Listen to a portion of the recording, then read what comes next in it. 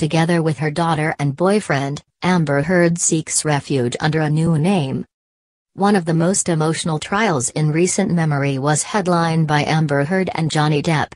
After the verdict, Heard was found guilty of a defamation crime and, despite saying she would appeal the sentence, she was ordered to pay a fine that exceeded US $10 million. The legal process left a before and after, and it appears that the actress is now trying to find balance in her life by spending free time with her family and establishing a new residence in Spain.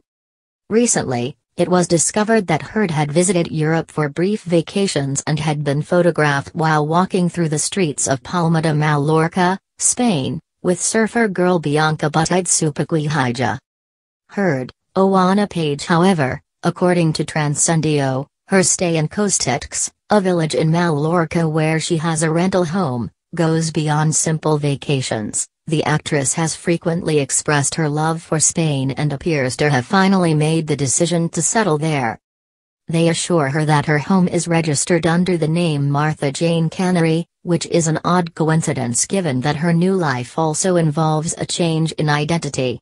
Just like that, a well-known historical figure from the late 19th century was known as Calamity Jane, a professional American border guard and explorer who was renowned for her battles with Native Americans.